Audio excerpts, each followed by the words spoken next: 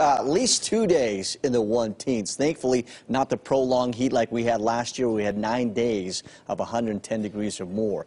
Now, that heat warning encompasses Lincoln County. Central Nye County starts tomorrow at 11 a.m. all the way until Saturday at 8 p.m. And that should be allowed to expire on Saturday. Day planner tomorrow, it's going to be a warm morning, 84 degrees by morning. 104 already by lunchtime. That means our high tomorrow, 112. We'll throw in some of those breezy winds at times, too, as early as midday and certainly by the afternoon. Overnight lows, like we talked about, 84 here, but compare that to Death Valley, where their low will be 93 degrees by morning under clear skies. So Death Valley getting ready for some serious heat that will be headed our way. All right. Well, of course, we talk about the heat and we talk about air conditioning. The extreme heat can cause some serious damage to AC units like this one. The higher temperatures also come with a lot of service calls and technicians. Actually, we want to go over to Orko Mana, has more on our AC unit repairs and how to beat the heat.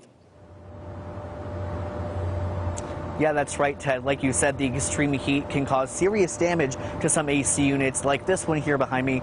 And the higher temperatures also mean more service calls, and technicians are working as hard as they can to keep up with the demand. We returned from vacation and noticed that the air conditioning that I'd set at a certain temperature, to be a certain temperature when we got here, was not that temperature. Steve Wilkinson tried setting his system a few degrees lower, but much to his disappointment, it continued to go up. I'll try that. Technician David Need was sent to fix the problem. There was a metering device that was actually starting to fail. Need says the device was likely not installed properly, but he adds the heat could also be to blame.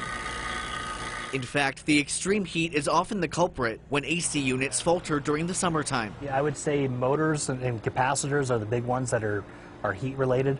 Capacitors just don't like the heat, and they have a tendency to fail when it gets especially above 105. Motors are the same way. Those issues are keeping technicians like Need very busy. We've been going on several no cooling calls every day. So much so that this 24-hour service might take more than 24 hours to get to you. It's pretty much only about a day. Sometimes there is a 2-day. So how can you avoid this? Keep the area around your unit clear of debris, check the wires for signs of overheating, and do a maintenance check at least once a year at the beginning of the year. They're checked every year, twice a year.